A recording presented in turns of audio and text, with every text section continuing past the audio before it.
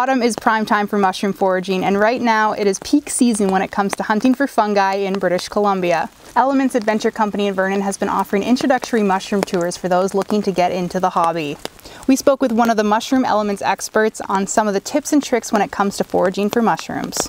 The main goal of the mushroom tours is to teach people about all the different characteristics that mushrooms can have. So a lot of people might just look at a mushroom and see the color, the shape, but they won't think to check about, well, what kind of a spore-producing structure does it have? What kind of staining properties does it have? What kind of smells do it have? Or even taste on some species. So I want people to walk away with a new way to explore mushrooms. First of all, something that a lot of people don't know about mushrooms is that they are just the fruit of a larger fungal organism that's underneath our feet, all underground. So it's just like when you pick an apple from an apple tree, you aren't harming it. You're just picking the fruit. And some would even say when you pick this mushroom, you're helping it to distribute its spores wherever you take it. But that being said, sustainability and respect is something that I teach on all my tours, about not taking more than you need. But if you're harvesting mushrooms for food, it's a good idea to cut them off just above the soil surface so that as much of the mycelium can stay intact. Mycelium is the roots of the mushrooms. So yeah, definitely leaving a lot there is a great idea. And just for other people that might come by and want to experience the same joy that you had in finding these things.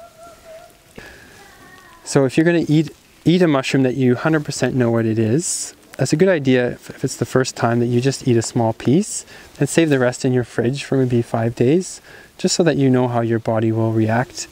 And also if you do get sick, that you can take that mushroom with you to the hospital and say, this is what I ate. And then they can help identify it and know what to do to help you.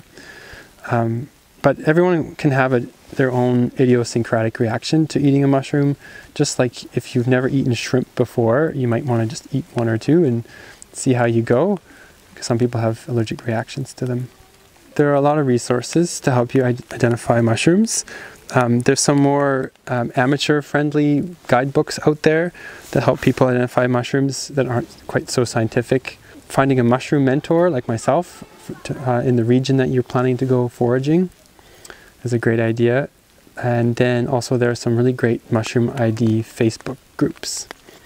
I remember the very first time I ever went into the forest to ID mushrooms. I took my guidebook and I walked a few feet into the forest and I saw a small brown mushroom.